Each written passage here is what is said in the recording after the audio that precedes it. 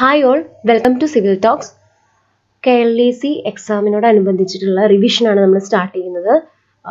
ഇന്ന് surveying series 1 chain survey ആണ് നമ്മൾ ഇന്ന് പഠിക്കാൻ പോകുന്നത്. ചെയിൻ സർവേ ആയിട്ട് റിലേറ്റഡ് ആയിട്ടുള്ള 10 ക്വസ്റ്റ്യൻസും അതിനോടനുബന്ധിച്ചിട്ട് ഡീറ്റെയിൽഡ് ആയിട്ടുള്ള ഡിസ്കഷൻസും നമ്മൾ ചെയ്യുന്നുണ്ട്. അപ്പോൾ ഇന്ന് 10 ക്വസ്റ്റ്യൻസ് ചെയിൻ സർവേയുടെ അടുത്ത സീരീസ് 2ൽ നമ്മൾ ചെയിൻ സർവേയുടെ തന്നെ നെക്സ്റ്റ് ചാപ്റ്റർ ലെവലിംഗ് അങ്ങനെ കണ്ടിന്യൂവേഷൻ ആയിരിക്കും. അപ്പോൾ നമുക്ക് ക്വസ്റ്റ്യൻസിലേക്ക് പോവാം. First question is, an offset is a dash distance of an object measured from the survey line. Okay, നമ്മൾ മെയിൻ സ്റ്റേഷൻസ് അതായത് സർവേയിങ് എന്ന് പറയുന്ന പ്രോസസ്സ് ചെയ്യാൻ വേണ്ടിയിട്ട്, അതായത് ചെയിൻ സർവേ ചെയ്യാൻ വേണ്ടിയിട്ട് നമ്മൾ മെയിൻ സ്റ്റേഷൻസ് ഇങ്ങനെ എസ്റ്റാബ്ലിഷ് ചെയ്യും. അതായത് നമ്മുടെ ബൗണ്ടറീസിലൊക്കെയാണ്, നമ്മുടെ പ്ലോട്ടിൻ്റെ ബൗണ്ടറീസിലൊക്കെ ആയിരിക്കും നമ്മൾ മെയിൻ ആയിട്ടുള്ള സ്റ്റേഷൻസ് എസ്റ്റാബ്ലിഷ് ചെയ്യുന്നത്. മെയിൻ സ്റ്റേഷൻസ് ഇങ്ങനെ ട്രയാങ്കിളിലായിട്ടായിരിക്കും കേട്ടോ എസ്റ്റാബ്ലിഷ് ചെയ്യുന്നത്. ആ മെയിൻ സ്റ്റേഷനുകൾ തമ്മിലാണ് നമ്മൾ ചെയിനിങ് ചെയ്യുന്നത്. അപ്പോൾ ആ രണ്ട് മെയിൻ സ്റ്റേഷൻസിനെ കണക്ട് ചെയ്ത് നമ്മൾ കൊടുക്കുന്നതാണ് സർവേ ലൈൻ എന്ന് പറയുന്നത്. ഓക്കെ, മെയിൻ സർവേ സ്റ്റേഷൻസിനെ തമ്മിൽ ബന്ധിപ്പിച്ച് കൊടുക്കുന്നതാണ് മെയിൻ സർവേ ലൈൻ എന്ന് പറയുന്നത്. ഓക്കെ, ഇനി നമുക്ക് ഇവിടെ അതായത് ഏതെങ്കിലും ഒരു ഒബ്ജക്റ്റ് അല്ലെങ്കിൽ നമ്മുടെ ബിൽഡിങ്ങോ, ഇത് നമ്മുടെ ബിൽഡിംഗ് ആണെന്നിരിക്കട്ടെ, അല്ലെങ്കിൽ എക്സിസ്റ്റിംഗ് ബിൽഡിങ്ങോ, അപ്പോൾ ഈ ഒരു കോർണറിലേക്കോ അങ്ങനെ നമുക്ക് ഒരു ഓഫ്സെറ്റ് എടുക്കണം. ഇങ്ങനെ എടുക്കുന്നതിനെയാണ്, ഈ ഒരു ഡയറക്ഷനിൽ എടുക്കുന്നതിനെയാണ്, അതായത് ഈ മെയിൻ സർവേ ലൈനിൽ നിന്നും ഇങ്ങനെ ഈ ഒരു ഡയറക്ഷനിലേക്ക് ഇങ്ങനെ എടുക്കുന്നതാണ് ഓഫ് സെറ്റിംഗ് എന്ന് പറയുന്നത്. Okay, of setting. അപ്പം നമുക്ക് എങ്ങനെ പറയാൻ പറ്റും? ഓഫ് സെറ്റിംഗ് എന്ന് പറഞ്ഞു കഴിഞ്ഞാൽ എന്താണ്? It is A lateral distance. Okay, നമുക്കറിയാം മെയിൻ സർവേ ലൈനിൽ നിന്നും ലാറ്ററൽ ഡിസ്റ്റൻസ് ആണ് എടുക്കുന്നത് അല്ലേ ഓഫ് സെറ്റിംഗിൽ. അപ്പം lateral distance of an object is measured from the survey line. അപ്പം ഏതാണ് ഓപ്ഷനിൽ? Lateral, horizontal, normal and inclined. Option A ആണ് answer, lateral.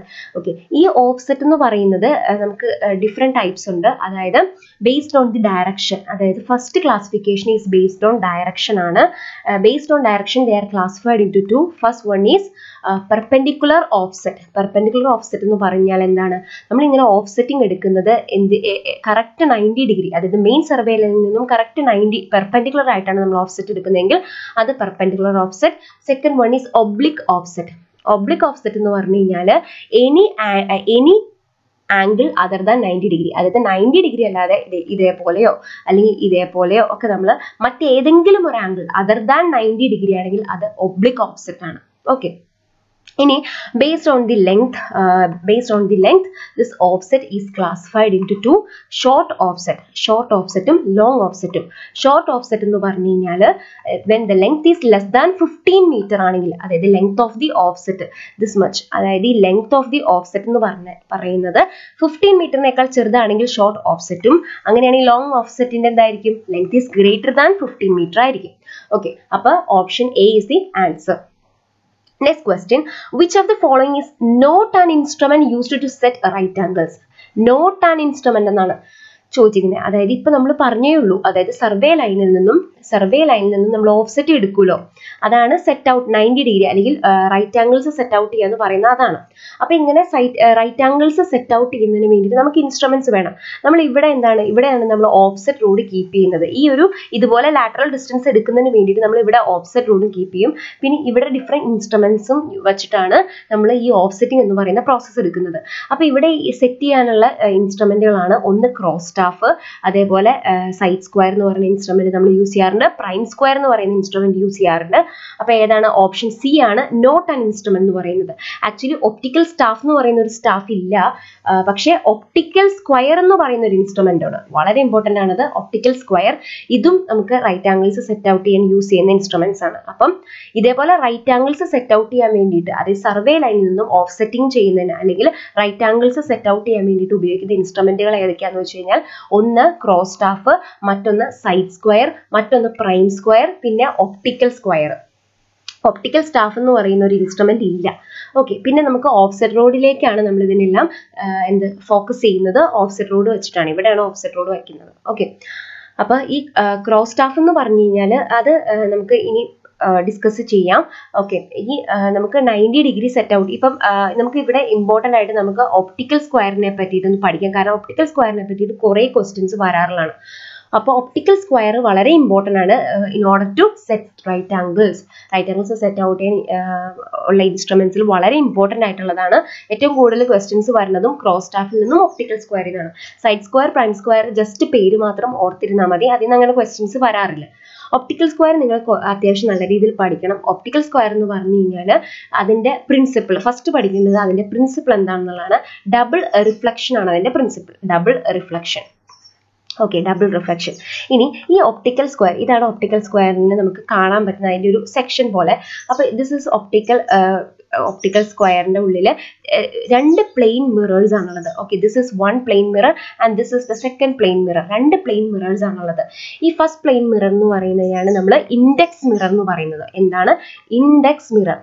IND index mirror കേട്ടോ, INDEX index mirror, and this is horizon mirror. Okay, horizon mirror.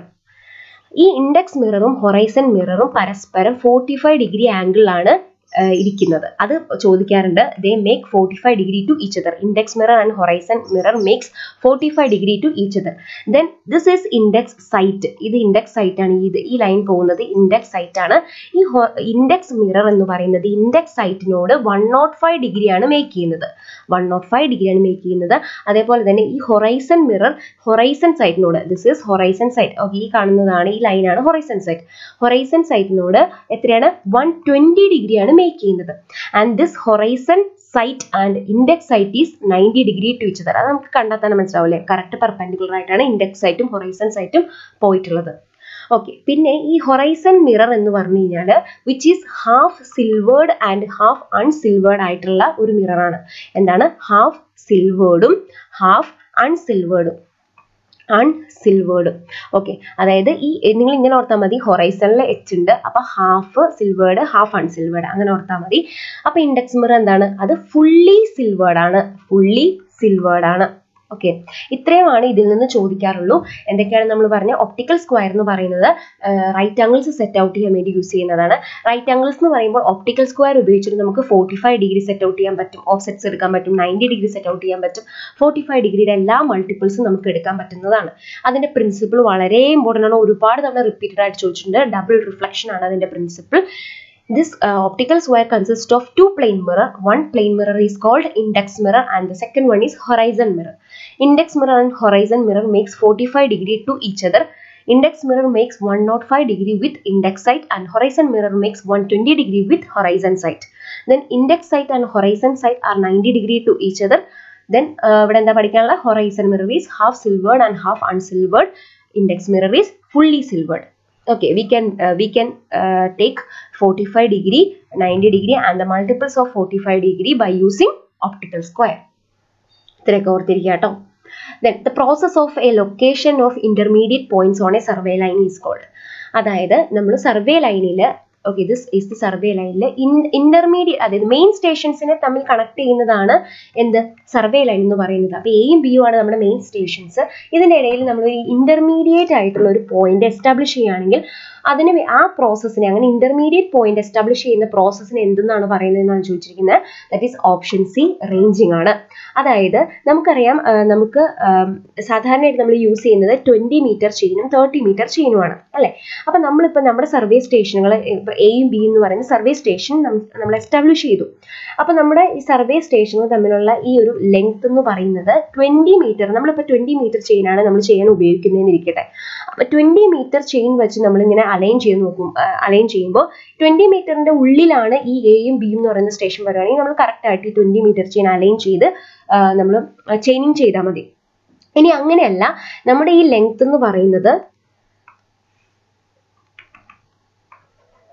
Okay, നമ്മുടെ ഈ length എന്ന് പറയുന്നത് 20 മീറ്ററിനേക്കാളും കൂടുതലുണ്ട് എങ്കിൽ, അതായത് 20 മീറ്റർ ചെയിൻ എന്ന് പറയുന്നത് ഈ ഒരു എയും ബിനേക്കാൾ ചെറുതാണെങ്കിൽ, when the chain length is less than the survey line, we have to establish an intermediate point. നമുക്ക് ഒരു ഇന്റർമീഡിയറ്റ് പോയിന്റ് എസ്റ്റാബ്ലിഷ് ചെയ്യേണ്ട ആവശ്യമുണ്ട്.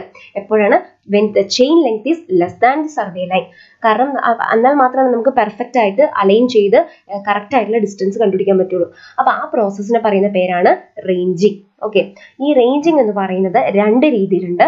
അപ്പൊ എത്ര ടൈപ്പ് ഓഫ് റേഞ്ചിങ് ആണുള്ളത്? 2 types ഓഫ് റേഞ്ചിങ് ആണുള്ളത്. 2 types. First one is direct ranging, second one is indirect ranging. ഈ indirect റേഞ്ചിങ്ങിനെ തന്നെയാണ് റെസിപ്രോക്കൽ റേഞ്ചിങ് എന്ന് പറയുന്നത്. ഓക്കെ, റെസിപ്രോക്കൽ റേഞ്ചിങ് എന്ന് പറയുന്നത് ഓർത്തിരിക്കുക. ചിലപ്പോൾ നമുക്ക് ഓപ്ഷനിൽ ഇൻഡയറക്റ്റ് എന്ന് ഉണ്ടാവില്ല, റെസിപ്രോക്കൽ എന്നായിരിക്കും. അപ്പോൾ മനസ്സിലാക്കുക അത് എന്താണ്, അത് രണ്ടും ഒന്നാണ്. ഇൻഡയറക്റ്റ് തന്നെയാണ് റെസിപ്രോക്കൽ എന്നുള്ളത്. ഓക്കെ, ഈ ഡയറക്റ്റ് റേഞ്ചിങ് നമ്മൾ എപ്പോഴാണ് യൂസ് ചെയ്യുന്നത്? ഇപ്പോൾ നമ്മുടെ ഈ എ എന്ന് പറയുന്ന സ്റ്റേഷനും ബി എന്ന് പറയുന്ന സ്റ്റേഷനും ഇന്റർവിസിബിൾ ആണെങ്കിൽ, ഇന്റർവിസിബിൾ എന്ന് പറയുമ്പോൾ ഇത് രണ്ടും പരസ്പരം കാണാൻ പറ്റണം. എയിൽ നിന്നാൽ ബിയും ബിയിൽ നിന്നാൽ എയും കാണാൻ പറ്റുമെങ്കിൽ, അതായത് എയും ബിയും രണ്ട് സ്റ്റേഷൻസും ഇന്റർവിസിബിൾ ആണെങ്കിൽ അത് ഡയറക്റ്റ് റേഞ്ചിങ് ആണ്. ഇനി ഇങ്ങനത്തെ ഹില്ലി അല്ലെങ്കിൽ റേസിംഗ് ഗ്രൗണ്ടിലൊക്കെയാണ് നമ്മുടെ രണ്ട് പോയിന്റ് ഉള്ളതെങ്കിൽ, അതായത് എയും ബി ഇങ്ങനെയാണെങ്കിൽ ഈ എ എന്ന് പറയുന്ന പോയിന്റും ബി എന്ന് പറയുന്ന പോയിന്റും പരസ്പരം വിസിബിൾ ആയിരിക്കില്ല. അങ്ങനെ നോട്ട് ഇന്റർവിസിബിൾ ആണെങ്കിൽ നമ്മൾ ചെയ്യുന്ന റേഞ്ചിങ് ഏതാണ്? അത് ഇൻഡയറക്റ്റ് അല്ലെങ്കിൽ റെസിപ്രോക്കൽ റേഞ്ചിങ് ആണ്. അപ്പം when the stations are intervisible, direct ranging ആണ് നമ്മൾ ചെയ്യുന്നത്. when the stations are not intervisible, then we are going with indirect or reciprocal ranging. ഇനി next question, Gunter's chain consist of dash link. Okay, ഈ Gunter's chain എന്ന് പറയുന്നതിന് തന്നെയാണ് surveyor's chain എന്ന് പറയുന്നത്. അപ്പോൾ ചിലപ്പോൾ സർവേയേഴ്സ് ചെയിൻ എന്നായിരിക്കും പറയുന്നത്. അപ്പോൾ ഇത് രണ്ടും ഒരു ചെയിൻ ആണെന്നുള്ളത് ഓർത്തിരിക്കുക. നമുക്ക് ഒരുപാട് ഇതുപോലുള്ള ടേംസ് ഉണ്ട്, അതായത് രണ്ട് നെയിംസ് ഒക്കെ ഉള്ളത്. അപ്പോൾ അങ്ങനെയുള്ളത് നമ്മൾ ഓർത്തിരിക്കണം, അത് തെറ്റിപ്പോരുത്. ഇപ്പോൾ ജിയോഡക്റ്റിക് സർവേനെ തന്നെയാണ് ഗ്രേറ്റ് ട്രിഗണോമെട്രിക് സർവേ എന്ന് പറയുന്നത്. ഓക്കെ, അപ്പൊ അങ്ങനെയുള്ള കേസുകളൊക്കെ ഒന്ന് സ്പെഷ്യൽ ആയിട്ട് നോട്ട് ചെയ്ത് വെക്കുക. കാരണം നമുക്കത് തെറ്റിപ്പോവാൻ തിരിഞ്ഞു പോകാനുള്ള ഒരു ചാൻസ് ഒക്കെ ഉണ്ട്. ചിലപ്പോൾ നമ്മളത് വിട്ടുപോകും. അപ്പോൾ അതൊക്കെ ഒന്ന് നോട്ട് ചെയ്ത് വെക്കുക, അതർ നെയിം ഒക്കെ ഉള്ളത്. Okay, Gunter's chain or surveyor's chain എന്ന് പറഞ്ഞു കഴിഞ്ഞാൽ അത് നമ്മൾ ഫീറ്റിലാണ് മെഷർ ചെയ്യുന്നത്. അതായത് ഇപ്പോൾ നമുക്ക് മെഷർമെന്റ് എടുക്കേണ്ടത് ഫർലോങ്സിലോ അല്ലെങ്കിൽ മൈൽസിലൊക്കെയാണ് നമുക്ക് റീഡിങ്സ് എടുക്കേണ്ടതെങ്കിൽ, അല്ലെങ്കിൽ ഡിസ്റ്റൻസ് കാൽക്കുലേറ്റ് ചെയ്യണമെങ്കിൽ നമ്മൾ ഗണ്ടേഴ്സ് ചെയിൻ യൂസ് ചെയ്ത് നമുക്ക് ചെയ്യാവുന്നതാണ്. അതിൽ ഒരു ടോട്ടൽ ലെങ്ത്, ഈ ഒരു ചെയിനിന്റെ ടോട്ടൽ ലെങ്ത് എന്ന് പറയുന്നത് 66 ഫീറ്റ് ആണ്. മൊത്തം 66 ഫീറ്റ് ആണ് ഗണ്ടേഴ്സ് ചെയിനിന്റെ ലെങ്ത് എന്ന് പറയുന്നത്. അതിൽ എത്ര നമ്പർ ഓഫ് ലിങ്ക്സ് ആണുള്ളത്? ടോട്ടൽ നമ്പർ ഓഫ് ലിങ്ക്സ് എന്ന് പറയുന്നത് 100 ആണ്. അങ്ങനെയാണെങ്കിൽ ഒരു ലിങ്ക് എത്രയാണ്? 1 link is 0.66 feet. Okay, 0.66 feet ആണ് അപ്പോൾ ഒരു ലിങ്ക് എന്ന് പറയുന്നത്. അപ്പോൾ ഇത്രയാണ് ഗണ്ടേഴ്സ് ചെയിനെ പറ്റിയിട്ട് ജസ്റ്റ് ഒന്ന് മനസ്സിലാക്കാനുള്ളത് കേട്ടോ. ഇനി അപ്പോൾ ഇവിടെ എന്തായിരിക്കും? Gunter's chain consist of 100 number of links. Okay, ഇനി നമുക്ക് നെക്സ്റ്റ് ക്വസ്റ്റ്യനിലേക്ക് പോവാം. How many types of chains are used in chain survey? Chain സർവേയിൽ മെയിൻ ആയിട്ട് എത്ര ടൈപ്പ് ഓഫ് ചെയിനുകൾ ഉണ്ടെന്ന്? ടോട്ടൽ 5 നമ്പർ ഓഫ് ചെയിൻസ് ആണുള്ളത്. First one is metric chain. Okay, metric chain ആണ്. And second type is Gunter's chain or surveyor's chain. Third one is engineers chain. Fourth one is revenue chain, and the last one is steel band or band chain. Steel band or band chain. അപ്പോൾ ഇത്ര ഓർത്തിരിക്കുക metric ചെയിനുമായിട്ട് ബന്ധപ്പെട്ട്. Metric chain എന്ന് പറയുന്നത് 20 metre അല്ലെങ്കിൽ 30 metre ആണ് നമ്മൾ most commonly use ചെയ്യുന്നത്. 20 മീറ്ററിന് 100 നമ്പർ ഓഫ് ലിങ്ക്സ് ആണുള്ളത്. 100 ലിങ്ക്സ് ആണുള്ളത്. 30 മീറ്ററിനാണെങ്കിൽ 150 നമ്പർ ഓഫ് ലിങ്ക്സ് ആണുള്ളത്. ഓക്കെ, 20 മീറ്ററിന് 100 നമ്പർ ഓഫ് ലിങ്ക്സും 30 മീറ്ററിന് 150 നമ്പർ ഓഫ് ലിങ്ക്സും വളരെ ഇമ്പോർട്ടൻ്റ് ആണ്. പിന്നെ ഇവിടെ നിന്ന് ചോദിക്കാവുന്ന ഒരു ക്വസ്റ്റ്യൻ എന്ന് പറയുന്നത്, ഈ നമ്മൾ ടാലി പ്രൊവൈഡ് ചെയ്യും. അതായത് ടാലി എന്ന് പറയുന്നത് ഒരു ക്ലൂ പോലെയാണ്. അത് നമുക്കറിയാം, ചെയിനിൽ നമുക്കിപ്പോൾ മെഷർമെന്റ് ഒന്നും നോട്ട് ചെയ്തിട്ടില്ല. നമ്മൾ ഇപ്പോൾ 20 മെട്രിക് ചെയിൻ ആണെങ്കിൽ അത് 20 മെട്രിക് ചെയിൻ ആണെന്ന് മാത്രം നമുക്കറിയാം. പക്ഷെ നമുക്ക് ഇപ്പോൾ ഡിസ്റ്റൻസ് മെഷർ ചെയ്യുമ്പോൾ 1 മീറ്റർ ആയി 5 മീറ്റർ ആയി എന്നൊക്കെ അറിയാൻ നമുക്ക് എളുപ്പത്തിന് വേണ്ടിയിട്ട് കുറച്ച് ക്ലൂസ് നമ്മുടെ ചെയിനിൽ പ്രൊവൈഡ് ചെയ്തിട്ടുണ്ട്. അപ്പോൾ അങ്ങനെ 5 മീറ്റർ ആയെന്ന് അറിയാൻ വേണ്ടിയിട്ട് ഒരു സിംഗിൾ ടാലി നമ്മുടെ ചെയിനിൽ പ്രൊവൈഡ് ചെയ്യുന്നുണ്ട്. ടാലി എന്ന് പറഞ്ഞു കഴിഞ്ഞാൽ ഇതേപോലെ ഒരു മെറ്റൽ പ്ലേറ്റ് ഇങ്ങനെ തൂക്കിയിട്ടിട്ടുണ്ടാവും. നമ്മുടെ ചെയിനിൽ നിന്നും ഇങ്ങനെ ഒരു മെറ്റൽ പ്ലേറ്റ് 5 മീറ്റർ കറക്റ്റ് ആകുമ്പോൾ തൂക്കിയിട്ടുണ്ടാവും. ഇനി 10 മീറ്റർ ആയെന്ന് അറിയുമ്പോൾ എന്താണ്? ടാലി വിത്ത് 2 ടീത്ത്, അതായത് 2 ടീത്ത് ഉള്ള ടാലി. അതായത് ഇതേപോലെ തന്നെ ഇരിക്കും, പക്ഷെ ഇങ്ങനെ 2 ടീത്ത് ഉണ്ടാവും. അതാണ് 10 മീറ്റർ ആകുമ്പോൾ. ഇനി 15 മീറ്റർ ആകുമ്പോൾ, ഇപ്പോൾ 30 മീറ്റർ ചെയിനൊക്കെ ആണെങ്കിൽ 15 മീറ്ററും വരും. അപ്പോൾ 15 മീറ്റർ ആകുമ്പോൾ എത്രയാണ്? ഇത് ഇങ്ങനെ 3 ടീത്ത് ഉള്ള ടാലിയാണ് പോകുന്നത്. ഓക്കെ, 3 ടീത്ത് ഉള്ള ടാലി. അപ്പോൾ 5 മീറ്ററിൽ സിംഗിൾ ടാലി, 10 മീറ്ററിൽ ഡബിൾ ടാലി, 15 മീറ്റർ ആകുമ്പോൾ ടാലി വിത്ത് 3 ടീത്ത് കൊടുക്കുന്നുണ്ട് എന്നൊന്ന് ഓർത്തിരുന്നോളൂ കേട്ടോ. ഓക്കെ, അപ്പോൾ അത്രയൊക്കെയാണ് മെയിൻ ആയിട്ട് ഓർത്തിരിക്കേണ്ട. എത്ര നമ്പർ ഓഫ് ലിങ്ക്സ് ഉണ്ട് എന്നുള്ളതൊക്കെയാണ് ഓർത്തിരിക്കുന്നത് മെട്രിക് ചെയിനുമായിട്ട് റിലേറ്റഡ് ആയിട്ട്. ഓക്കെ, ഇനി നെക്സ്റ്റ് ടൈപ്പ് ഓഫ് ചെയിൻ നമ്മൾ പറഞ്ഞു അല്ലെ, ഗണ്ടേഴ്സ് ചെയിനെ പറ്റി നമ്മൾ പറഞ്ഞു കഴിഞ്ഞു. ഇനി അടുത്തത് എഞ്ചിനീയേഴ്സ് ചെയിൻ ആണ്. എഞ്ചിനീയേഴ്സ് ചെയിൻ ടോട്ടൽ ലെങ്ത് എന്ന് പറയുന്നത് ടോട്ടൽ ലെങ്ത് ഈസ് 100 feet ആണ്. ആൻഡ് എത്ര നമ്പർ ഓഫ് ലിങ്ക്സ് ആണുള്ളത്? 100 നമ്പർ ഓഫ് ലിങ്ക്സ് ആണുള്ളത്. ഓക്കെ, 100 നമ്പർ ഓഫ് ലിങ്ക്സ് ആണുള്ളത്. അങ്ങനെയാണെങ്കിൽ 1 ലിങ്ക് എന്ന് പറയുന്നത് എത്രയായിരിക്കും? 1 feet ആണ്. ഇത്ര ഓർത്തിരുന്നാൽ മതി. Total length of the engineers chain is 100 feet. 100 number of links ആണുള്ളത്. അപ്പോൾ ഒരു ലിങ്ക് എന്ന് പറഞ്ഞു കഴിഞ്ഞാൽ 1 feet ആണ്. ഇനി അടുത്തത് റവന്യൂ ചെയിൻ ആണ്. റവന്യൂ ചെയിൻ എന്ന് പറയുന്നത് ടോട്ടൽ ലെങ്ത് ഈസ് 33 feet ആണ്. 33 feet and 16 number of links ആണുള്ളത്. 16 number of links and 1 link എന്ന് പറഞ്ഞു കഴിഞ്ഞാൽ അപ്പോൾ 2 1/16 feet ആണ്. ഓക്കെ, 1 ലിങ്ക് എന്ന് പറഞ്ഞു കഴിഞ്ഞാൽ 2 1/16 feet ആണ്. Okay, then steel band or band ചെയിനെ പറ്റിയിട്ട് അധികം ക്വസ്റ്റ്യൻസ് വരാറില്ല. ജസ്റ്റ് ഇത്രയും മനസ്സിലാക്കിയാൽ മതി. ഗ്രേറ്റർ ആക്യുറസി, വളരെ ആക്യുറേറ്റ് ആയിട്ട് നമുക്ക് മെഷർമെന്റ്സ് എടുക്കണമെങ്കിൽ വളരെ ഹൈ പ്രിസിഷൻ വർക്ക്സിന് നമ്മൾ യൂസ് ചെയ്യുന്നതാണ് സ്റ്റീൽ ബാൻഡ്. പക്ഷേ ഇതിനൊരു ഡിസഡ്വാൻറ്റേജ് ഉണ്ട്. ഇത് വളരെ തിന്നാണ്, വളരെ ഇങ്ങനെ തിന്നായിട്ടുള്ള ഒരു സ്റ്റീൽ സ്ട്രിപ്പാണ് ഇത്. വളരെ, അതായത് ഏകദേശം ഒരു 12 to 16 mm വിട്ടും വെറും 0.3 to 0.6 mm തിക്നെസ്സും ഉള്ള ഒരു ചെറിയ നാരോ സ്ട്രിപ്പ് ഓഫ് സ്റ്റീൽ ബാൻഡാണ് ഈ ബാൻഡ് ചെയിൻ എന്ന് പറയുന്നത്. അത് പെട്ടെന്ന് ഒടിഞ്ഞു പോകാനൊക്കെ ഉള്ള, ബ്രേക്ക് ആവാനുള്ള ചാൻസ് ഉണ്ട്. അത് റിപ്പയർ ചെയ്യാൻ ബുദ്ധിമുട്ടാണ്. അപ്പം അതുകൊണ്ട് അത് അധികം യൂസ് ചെയ്ത് വരുന്നില്ല. ബട്ട് ഏറ്റവും ആക്യുറേറ്റ് ആയിട്ടുള്ള വർക്ക്സിന്, ഹൈ പ്രിസിഷൻ വർക്ക്സിന് ഡിമാൻഡ് ചെയ്യുന്ന ഒരു ടൈപ്പ് ഓഫ് ചെയിൻ ആണ് steel band or band chain എന്ന് പറയുന്നത്. Next question, the biggest of the survey line. അത് നമുക്ക് അറിയാവുന്ന കാര്യമാണ് അല്ലേ. അതായത് നമ്മുടെ പ്ലോട്ടിൽ, ഓക്കെ ഇത് നമ്മുടെ പ്ലോട്ട് ആണെന്നിരിക്കട്ടെ. ഓക്കെ, നമ്മുടെ പ്ലോട്ടിൽ നമ്മൾ ആദ്യം എന്താണ്, മെയിൻ സ്റ്റേഷനുകൾ എസ്റ്റാബ്ലിഷ് ചെയ്യും. ഓക്കെ, അതായത് നമ്മുടെ ബൗണ്ടറീസിലൊക്കെ ആയിട്ട് മെയിൻ സ്റ്റേഷനുകൾ നമ്മളിങ്ങനെ എസ്റ്റാബ്ലിഷ് ചെയ്യും. മെയിൻ സ്റ്റേഷനുകൾ എസ്റ്റാബ്ലിഷ് ചെയ്ത് കഴിഞ്ഞാൽ അവയെ ജോയിൻ ചെയ്തിട്ട് നമ്മൾ സർവേ ലൈൻസ് ഇങ്ങനെ കൊടുക്കും. ഓക്കെ, ഞാൻ ഈ വരയ്ക്കുന്നത് നോക്കണ്ട, പെർഫെക്ഷനോടുകൂടി അല്ല വരയ്ക്കുന്നത്, എന്നാൽ ജസ്റ്റ് മനസ്സിലാക്കിയിരിക്കുക. അതായത് മെയിൻ സ്റ്റേഷനുകൾ ആദ്യം എസ്റ്റാബ്ലിഷ് ചെയ്ത് കഴിഞ്ഞാൽ അതിനെ ബന്ധിപ്പിച്ച് നമ്മൾ എന്താ കൊടുക്കുന്നത്, മെയിൻ സർവേ ലൈൻസ് കൊടുക്കും. മെയിൻ സർവേ ലൈൻസ് കൊടുത്തതിന് ശേഷം നമ്മൾ എന്ത് ചെയ്യും, നമ്മൾ സബ്സിഡറി സ്റ്റേഷൻസ് ഈ പ്ലോട്ടിന്റെ അകത്ത് എസ്റ്റാബ്ലിഷ് ചെയ്യും. അതായത് ഇങ്ങനെ സബ്സിഡറി സ്റ്റേഷൻസ് എന്ന് പറഞ്ഞു കഴിഞ്ഞാൽ, സബ്സിഡറി സ്റ്റേഷൻസ് എന്തിനാണ് എസ്റ്റാബ്ലിഷ് ചെയ്യുന്നത്, നമ്മുടെ പ്ലോട്ടിന്റെ ഇന്റീരിയർ ഡീറ്റെയിൽസ് മനസ്സിലാക്കുന്നതിന് വേണ്ടിയിട്ടാണ് ഇതുപോലെ സബ്സിഡറി സ്റ്റേഷൻസ് നമ്മൾ എസ്റ്റാബ്ലിഷ് ചെയ്യുന്നത്. ഈ സബ്സിഡറി സ്റ്റേഷൻസിനെ ബന്ധിപ്പിച്ച് നമ്മൾ എന്താ കൊടുക്കുന്നത്, സബ്സിഡറി ലൈൻ അല്ലെങ്കിൽ ടൈ ലൈൻ ആണ് കൊടുക്കുന്നത്. അത് ഓർത്തിരിക്കുക കേട്ടോ. സബ്സിഡറി ലൈൻ അല്ലെങ്കിൽ ടൈ ലൈൻ ഉപയോഗിച്ചിട്ടാണ് സബ്സിഡറി സ്റ്റേഷൻസ് ജോയിൻ ചെയ്യുന്നത്. ഓക്കെ, ഇങ്ങനെ ട്രയാങ്കിൾ ഫോമിൽ നമ്പർ ഓഫ് ട്രയാങ്കിൾസ് ആയിട്ടാട്ടോ ഇങ്ങനെ ജോയിൻ ചെയ്യുന്നത്. ഇതെല്ലാം ട്രയാങ്കിൾസ് ഫോമിലാണ് കേട്ടോ. ചെറിയൊരു ഇംപെർഫെക്ഷൻ ഉണ്ടാവും വരയ്ക്കുന്നത്, ബട്ട് കാര്യമാക്കണ്ട, ഇങ്ങനെ ഓർത്തിരുന്നാൽ മതി. ഇങ്ങനെ ട്രയാങ്കിൾസ് ആയിട്ട് ഇങ്ങനെ എസ്റ്റാബ്ലിഷ് ചെയ്യുമ്പോൾ നമ്മുടെ എൻറ്റയർ പ്ലോട്ടിന് നമ്പർ ഓഫ് ട്രയാങ്കിൾസ് ആയിട്ട് കണക്ട് ചെയ്യും. അപ്പോൾ these are the subsidiary stations. And subsidiary സ്റ്റേഷൻസിനെ connect ചെയ്ത് സബ്സിഡറി ലൈൻ അല്ലെങ്കിൽ ടൈ ലൈൻ പോകും. പിന്നെ നമ്മുടെ മെയിൻ സ്റ്റേഷനുകളെയൊക്കെ കണക്ട് ചെയ്ത് കൊടുക്കുന്ന ഏറ്റവും ലോങ്ങസ്റ്റ് ആയിട്ടുള്ള സർവേ ലൈനിനെയാണ് നമ്മൾ ബേസ് ലൈൻ എന്ന് പറയുന്നത്. അപ്പോൾ എന്താണ്, the biggest of the survey line is base line. നമ്മളിപ്പോൾ ഒരു ഫീൽഡ് വർക്ക് ചെയ്ത് കഴിഞ്ഞാൽ അറ്റ്ലീസ്റ്റ് 1 ബേസ് ലൈൻ മസ്റ്റ് ആണ്. ഓക്കെ, അപ്പൊ ഇത്രയും കാര്യങ്ങൾ ഓർത്തിരിക്കുക കേട്ടോ. Next question, the book in which chain measurements R entered is called. അതായത് നമ്മൾ ചെയിൻ സർവേ ചെയ്തതിന് ശേഷം നമ്മൾ എടുക്കുന്ന മെഷർമെന്റ്സ്, അത് ഹൊറിസോണ്ടൽ ഡിസ്റ്റൻസ് എത്രയാണ്, ലാറ്ററൽ ഡിസ്റ്റൻസ് എത്രയാണ് എന്നുള്ള കാര്യങ്ങളെല്ലാം നമ്മളൊരു ബുക്കിൽ രേഖപ്പെടുത്തി വെക്കും. ആ ബുക്കിനെ പറയുന്ന പേരാണ് ഫീൽഡ് ബുക്ക്. അത് ഓർത്തിരിക്കണം. ഇതേപോലെ പല ബുക്കുകൾ വരുമ്പോൾ ചെയിൻ ബുക്ക് എന്നൊക്കെ കാണുമ്പോൾ അത് തെറ്റാണ്, അങ്ങനെ വിചാരിക്കരുത്. ഫീൽഡ് ബുക്കാണ്. ഇനി ഫീൽഡ് ബുക്കിനെ പറ്റിയിട്ട് ജസ്റ്റ് മനസ്സിലാക്കേണ്ട ഒരു കാര്യമുണ്ട്. ഫീൽഡ് ബുക്കിന്റെ dimension എത്രയാണെന്നുള്ളത്. Field book is 20 cm by 12 cm ആണ്. ഇതും ചോദിച്ചു കണ്ടിട്ടുള്ളതാണ്. ദി ഡയമെൻഷൻ ഓഫ് അല്ലെങ്കിൽ size of the field book. Size of the field book is 20 cm by 12 cm ആണ്. അതും കൂടെ ഒന്ന് ഓർത്തിരുന്നുള്ളൂ കേട്ടോ. ആൻഡ് ഫീൽഡ് ബുക്ക് 2 രീതിയിലുണ്ട്. ഒന്ന് സിംഗിൾ ലൈനും പിന്നെ ഒന്ന് ഡബിൾ ലൈനും. അത് ജസ്റ്റ് ഒന്ന് ഓർത്തിരുന്നാൽ മതി. അതങ്ങനെ അത്ര ഇമ്പോർട്ടൻ്റ് അല്ല. ഇമ്പോർട്ടൻ്റ് ആയിട്ടുള്ളത് ഒന്ന് ഈ ക്വസ്റ്റിനും ഈ ഒരു ക്വസ്റ്റിനും ദെൻ ഇതിന്റെ ഡയമെൻഷൻ എത്രയാണെന്നുള്ളത്. ഓക്കെ, അപ്പോൾ നെക്സ്റ്റ് ക്വസ്റ്റ്യനിലേക്ക് പോവാം. Survey stations may be mark on the ground by using. അതായത് നമ്മൾ പറഞ്ഞല്ലോ, മുന്നേ പറഞ്ഞു നമ്മൾ സർവേ സ്റ്റേഷൻസ് ABC എന്നൊക്കെ പറഞ്ഞ് സർവേ സ്റ്റേഷൻസ് ഇങ്ങനെ എസ്റ്റാബ്ലിഷ് ചെയ്യും അല്ലേ നമ്മുടെ ഗ്രൗണ്ടിൽ. അപ്പോൾ ഈ സർവേ സ്റ്റേഷൻസ് നമ്മൾ മാർക്ക് ചെയ്ത് വയ്ക്കുന്നത് പെഗ് ഉപയോഗിച്ചിട്ടാണ്.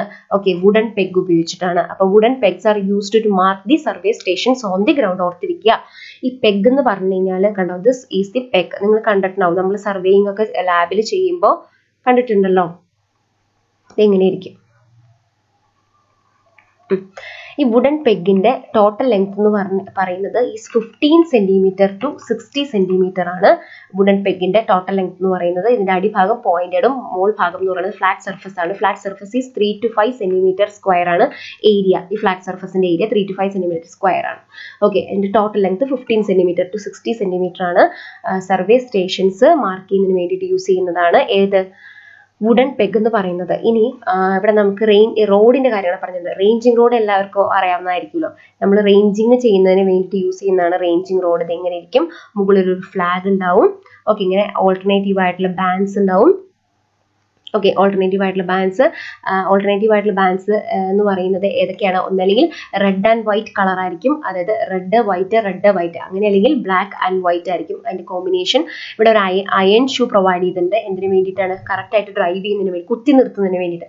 ഈ ഫ്ലാഗ് മുകളിൽ പ്രൊവൈഡ് ചെയ്യുന്ന എന്തിനാണ്? For the better visibility. നമുക്ക് ദൂരെ നിന്നാലും കാണാൻ പറ്റണം. ആ ബെറ്റർ വിസിബിലിറ്റിക്ക് വേണ്ടിയിട്ടാണ് ഫ്ലാഗ് പ്രൊവൈഡ് ചെയ്യുന്നത്. റെഡ് കളറോ അല്ലെങ്കിൽ വൈറ്റ് കളറോ ആണ് യൂഷ്വലി.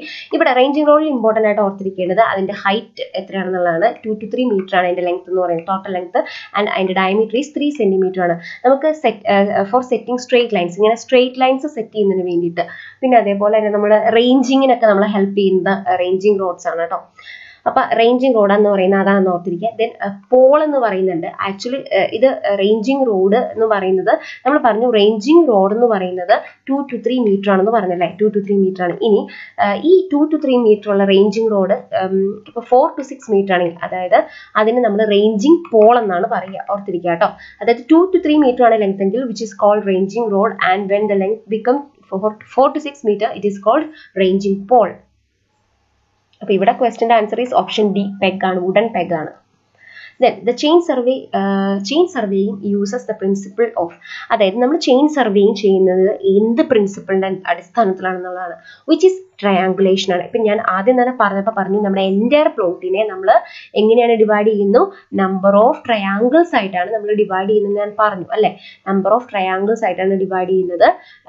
ഇങ്ങനെ നമ്പർ ഓഫ് ട്രയാങ്കിൾസ് ആയിട്ട് ഡിവൈഡ് ചെയ്യുന്നത് എന്തുകൊണ്ടായിരിക്കാം? അതായത് നമ്മൾ പറഞ്ഞു നമുക്ക് ചെയിൻ സർവേയിങ് ഉപയോഗിച്ചിട്ട് നമുക്ക് ഓൺലി ലീനിയർ മെഷർമെന്റ്സ് മാത്രമാണ് എടുക്കാൻ പറ്റുന്നത് അല്ലേ. ഇങ്ങനെ ഡിസ്റ്റൻസ് ലീനിയർ ഡിസ്റ്റൻസ് മെഷർ ചെയ്യാൻ മാത്രമാണ് ചെയിൻ ഉപയോഗിച്ചിട്ട് പറ്റുള്ളൂ. അപ്പൊ ഒരു ചെയിൻ ഉപയോഗിച്ചിട്ട് അല്ലെങ്കിൽ ഒരു ലീനിയർ മെഷർമെന്റ്സ് മാത്രം എടുത്തുകൊണ്ട് നമുക്ക് ഫോം ചെയ്യാവുന്ന ഏറ്റവും ചെറിയ ഫ്രെയിം വർക്ക് എന്ന് പറയുന്നത് ട്രയാങ്കിൾ ആണ്. 3 ലീനിയർ മെഷർമെന്റ്സ് മാത്രം എടുത്താൽ മതി, പ്രത്യേകിച്ച് വേറെ ഒന്നിന്റെ ആവശ്യമില്ല. അപ്പൊ ഏറ്റവും ലീസ്റ്റ് ഫ്രെയിം വർക്ക് എന്ന് പറയുന്നത് ട്രയാങ്കിൾ ആണ്. അപ്പൊ അതും ഒരു റീസൺ ആണ് ട്രയാങ്കുലേഷൻ ഇതിന്റെ പ്രിൻസിപ്പിൾ ആയതിന്. ഓക്കെ, ഇനി ഈ ഫോം ചെയ്യുന്ന ഇവിടെ ഓർത്തിരിക്കേണ്ട വളരെ വളരെ ഇമ്പോർട്ടൻ്റ് ആയിട്ടുള്ള ഒരു കാര്യമുണ്ട്. ഈ ഫോം ചെയ്യുന്ന ട്രയാങ്കിളിനെയാണ്, അതായത് ചെയിൻ സർവേയിങ്ങിൽ, അതായത് ഈ ട്രയാങ്കുലേഷൻ എന്ന് പറയുന്ന പ്രോസസ്സിൽ ഇങ്ങനെ ഫോം ചെയ്യുന്ന ട്രയാങ്കിൾസ് എല്ലാം എങ്ങനെയുള്ളതായിരിക്കണം? വെൽ കണ്ടീഷൻ ട്രയാങ്കിൾ ആയിരിക്കണം. അത് വളരെ ഇമ്പോർട്ടൻ്റ് ആണ്. വെൽ കണ്ടീഷൻ ട്രയാങ്കിൾ എന്താണെന്നുള്ളത് കുറേ ക്വസ്റ്റ്യൻ പേപ്പേഴ്സിൽ റിപ്പീറ്റഡ് ആയിട്ട് ചോദിച്ചിട്ടുണ്ട്. വെൽ കണ്ടീഷൻ ട്രയാങ്കിൾ എന്ന് പറയുമ്പോൾ ഈ 3 ആംഗിൾസും, അതായത് none of the angle is less than 30 degree and greater than 120 degree. അതായത് ഈ 3 ആംഗിൾസും 30 ഡിഗ്രിനേക്കാൾ കുറയാനും പാടില്ല, 120 ഡിഗ്രിനേക്കാൾ കൂടാനും പാടില്ല. 30 ഡിഗ്രിയുടെയും 120 ഡിഗ്രിയുടെയും ഇടയിലായിരിക്കണം ഈ 3 ആംഗിൾസും വരേണ്ടത്. അങ്ങനത്തെ ട്രയാങ്കിൾസിനെയാണ് വെൽ കണ്ടീഷൻ ട്രയാങ്കിൾ എന്ന് പറയുന്നത്. എന്താണ്? none of the angle less than 30 degree and 120 degree.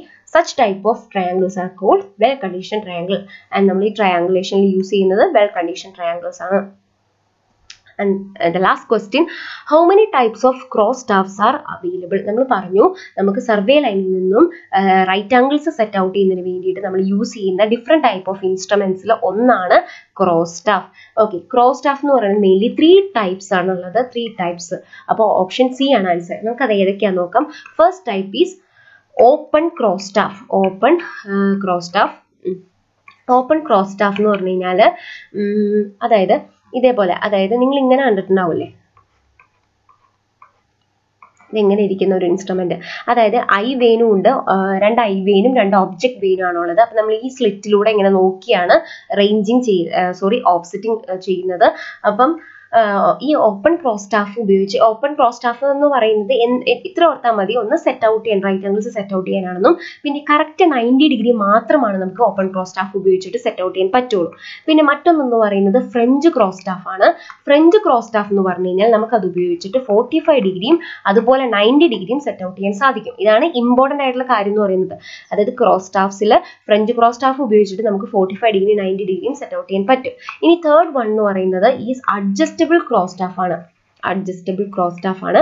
Adjustable cross staff എന്ന് പറയുമ്പോൾ അതിൽ നമുക്ക് എന്തൊക്കെയാണ്, എനി ആംഗിൾ, ഏത് ആംഗിൾ വേണമെങ്കിലും നമുക്ക് സെറ്റ് ഔട്ട് ചെയ്യാൻ പറ്റും അഡ്ജസ്റ്റബിൾ ക്രോസ് സ്റ്റാഫ് ഉപയോഗിച്ചിട്ട്. ഓക്കെ, അപ്പോൾ നമുക്ക് റൈറ്റ് ആംഗിൾസ് സെറ്റ് ഔട്ട് ചെയ്യാൻ വേണ്ടി ഉപയോഗിക്കുന്ന ഇൻസ്ട്രുമെന്റ് ആണ് ക്രോസ് സ്റ്റാഫ് എന്ന് പറയുന്നത്. ഇവിടെ വെച്ചിട്ട് നമ്മൾ ഇങ്ങനെ ഓഫ് സെറ്റിംഗ് ചെയ്യുകയാണ് ചെയ്യുന്നത്. അപ്പോൾ ഈ ക്രോസ് സ്റ്റാഫ് മെയിൻലി 3 രീതിയിലുണ്ട്: open cross staff, French cross staff, adjustable cross staff. Open cross staff ഉപയോഗിച്ചിട്ട് 90 ഡിഗ്രി മാത്രമാണ് സെറ്റ് ഔട്ട് ചെയ്യുന്നത്. ഫ്രഞ്ച് ക്രോസ് സ്റ്റാഫ് ഉപയോഗിച്ചിട്ട് 45 ഡിഗ്രിയും 90 ഡിഗ്രി സെറ്റ് ഔട്ട് ചെയ്യാറുണ്ട്. അഡ്ജസ്റ്റബിൾ ക്രോസ് സ്റ്റാഫ് ഉപയോഗിച്ചിട്ട് any angle we can set out by using adjustable cross staff.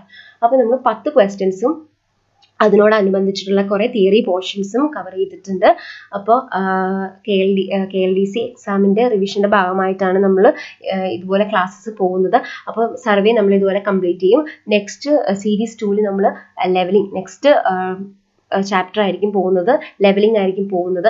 അപ്പം നിങ്ങൾക്ക് ഈ വീഡിയോ ഇഷ്ടമായിട്ടുണ്ടെങ്കിൽ ലൈക്ക് ചെയ്യണം, ഷെയർ ചെയ്യണം. ഈ ചാനൽ ഇതുപോലുള്ള വീഡിയോസ് ഇനിയും നിങ്ങൾ എക്സ്പെക്ട് ചെയ്യുന്നുണ്ടെങ്കിൽ ഈ ചാനൽ സബ്സ്ക്രൈബ് ചെയ്യുക, ബെല്ലൈക്കൺ പ്രസ് ചെയ്യുക. അങ്ങനെയാണെങ്കിൽ മാത്രമാണ് നോട്ടിഫിക്കേഷൻസ് കറക്റ്റായിട്ട് നിങ്ങൾക്ക് കിട്ടുകയുള്ളൂ. ആൻഡ് നിങ്ങളുടെ ഫീഡ്ബാക്ക് എന്ത് തന്നെയായാലും നിങ്ങളത് കമൻറ്റ് ചെയ്യുക. And thank you for watching.